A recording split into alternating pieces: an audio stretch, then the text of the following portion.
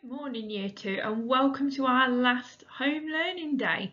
So Mrs. Lee and I aren't online today. We're making sure everything's ready in school for you on Monday.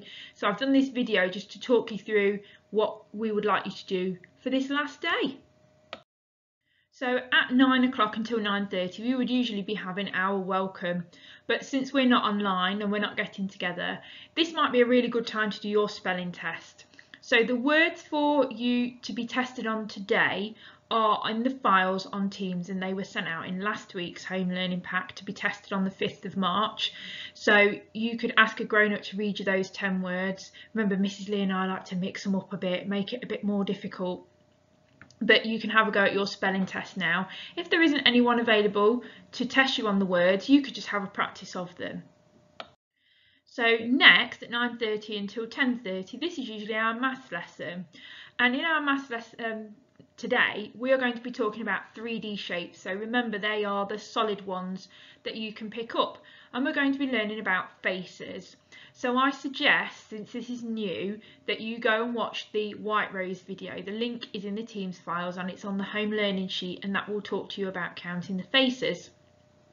Then you will need to complete the worksheet, and you can see that there are some screenshots of what it should look like below. That's also in the Teams files and the home learning pack. So to count faces, it can be quite difficult if you're just using a picture of a 3D shape. So you might want to find some examples of the shapes that are in the pack and find some of them around your house and see if that can help you count the faces. But please do watch the White Rose video, and that will explain more about how to do this work. Then at 10:30 until 10:45 it is usually break time.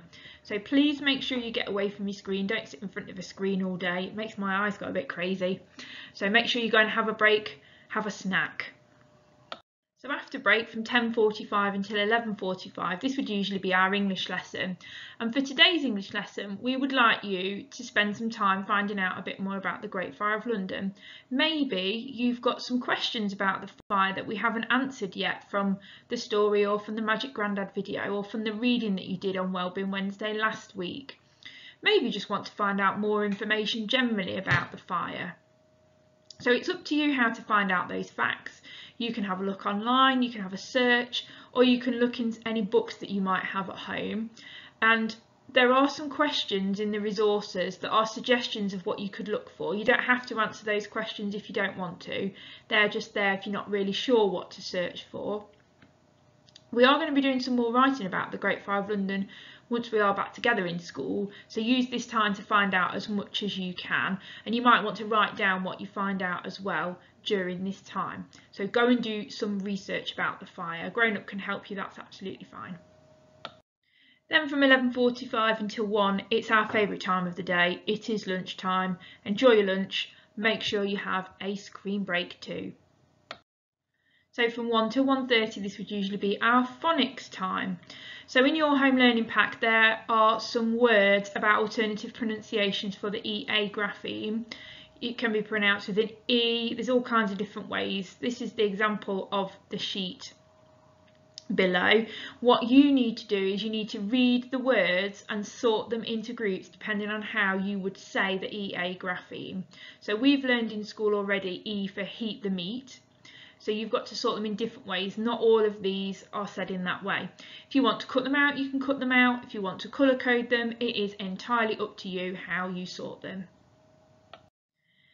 Then usually at 1:30 there will be an assembly, but there isn't one today because of us all being in school sorting everything out. There is no assembly, so you can just get straight on with our jigsaw lesson.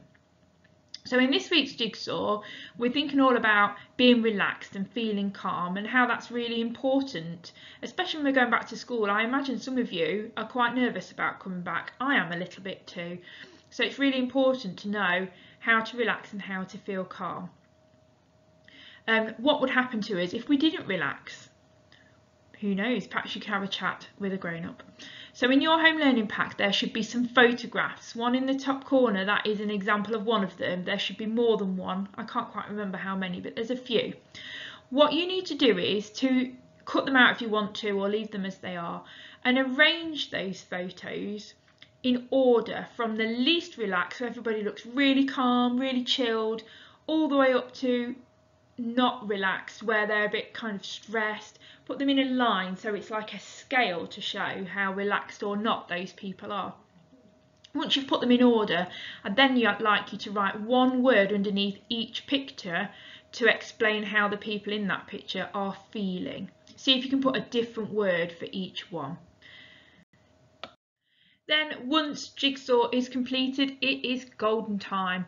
So enjoy your last golden time at home, and the only instruction that I'm going to give you is it has to be fun. You've got to do something fun, no boring stuff, only fun is allowed at this time. It might be, if you're enjoying doing your Tudor house that Mrs. Lee told you about on Tuesday, it might be that you want to do a bit of that. Or it might be that you didn't finish your potato yesterday and you were really enjoying it, and you might want to finish that off, so you can do that, or you can just go and play. As long as it's fun, we don't mind. Finally then, at the end of the day from 2:45 till 3 p.m, it would usually be story time. So this might be a time when you want to sit and do some reading yourself, or you might want to get a grown-up to read a story to you. But it would be really nice to end the day, to end our last day at home by enjoying a story.